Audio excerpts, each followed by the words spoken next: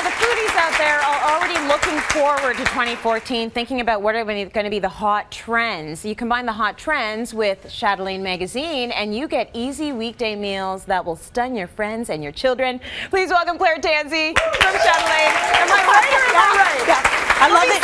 I love that your children are going to be like this. Oh my gosh. Well, they kind of are going to be stunned. This is going to take their typical chicken fingers and crank them into the next millennium. Absolutely, because these are quinoa chicken fingers. Quinoa and chia. Oh my gosh. Remember the chia? Super duper healthy. Yeah, so these are the chia seeds, right? I have these exact ones And at what home. do you do with them? Nothing. Okay, good. So don't know you what can to sprinkle do. them into your yogurt, you can put them in your cereal, your oatmeal, and if you give them about 10 minutes, they'll just soften and kind of disappear. Right.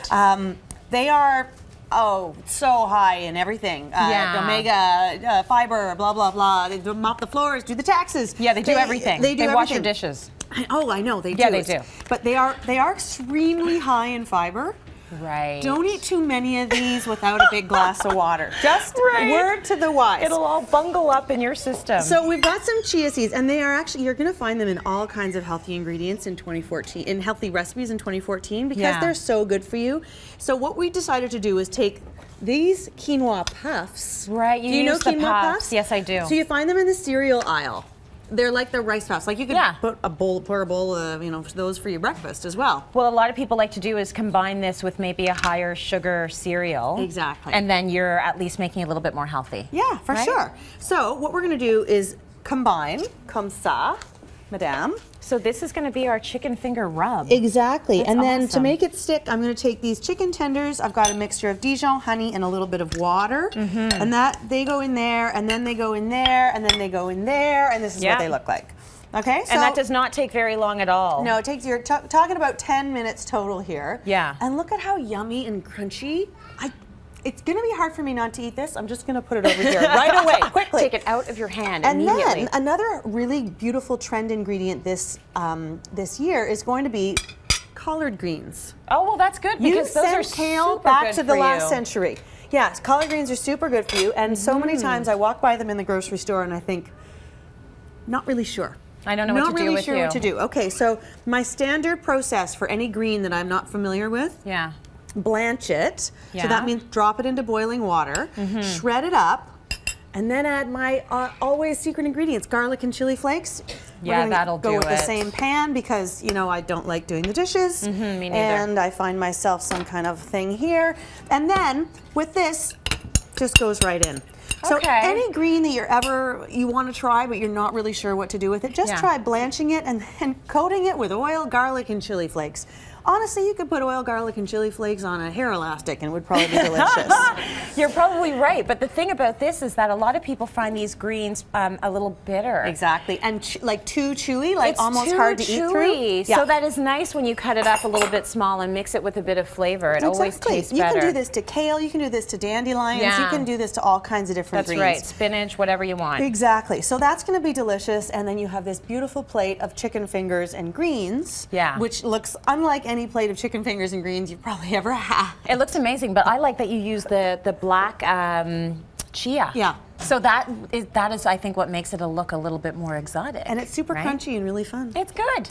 So then we're going to move on to the next round. Yes, we have another recipe. This is a Japanese-inspired recipe. This is Japanese, but do you remember when our friend Jamie Oliver, remember he came over and you cooked with Jamie in our little kitchen? And he made what seemed so crazy, he made a coleslaw omelet? Yeah, I thought it was great. Yeah, well this is essentially what the Japanese have been doing for centuries. Right. Coleslaw omelet. So this is something called an okonomiyaki. All right. And this is how you're going to stun your children. Okonomiyaki. There you go. I wanted to say it. That's what you're going to say. It's fun to say. Kids, tonight we're having okonomiyaki. So it's essentially a giant frittata with tofu and coleslaw in it. Look at that. And you're thinking, okay, that sounds really bad.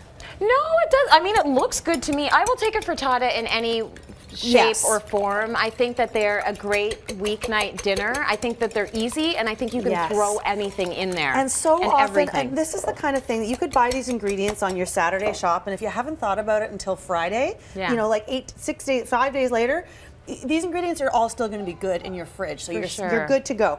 So this is eggs. This is a mixture of flour, salt, bit of sugar, and baking powder. Don't forget to read those read those recipes. Yes, and they're all on our website, by the way, cityline.ca. We put all the information in there. Then you take yourself 1 pack of ready-made coleslaw mix. Right. Because easy. who wants to shred a head of cabbage on a Tuesday night? Not me. Get that nicely mixed. Get it going, get it going. Very good.